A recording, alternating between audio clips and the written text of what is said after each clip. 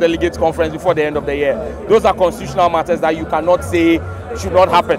No matter what happens, once the party exists and the constitution says every 4 years you should elect executives, you have to elect executives. What we will want to what we expect is that we are seeing the signs of ostentation, the amount of monies that are being thrown around to entice delegates from a party that has moved this country to an economic mess. You would have expected that they would have been very, very decent in what is happening. But the accounts we are hearing of monies that are being paid to delegates. The conference should have started at 9 a.m. We're giving 9 a.m.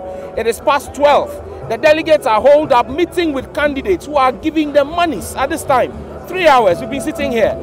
For a government that has driven this economy into a mess, you're asking yourself, where are the candidates getting the money? It looks like there are two Ghanas. A Ghana for NPP national executives and NPP functionaries, and a Ghana for the rest of us. And it's sad. You'll be surprised if the NPP party was able to break the 8. I mean, how did they break the 8? How do they? I mean, that question should not even be asked. They are going to break the 8. They are breaking themselves into pieces. Thank you.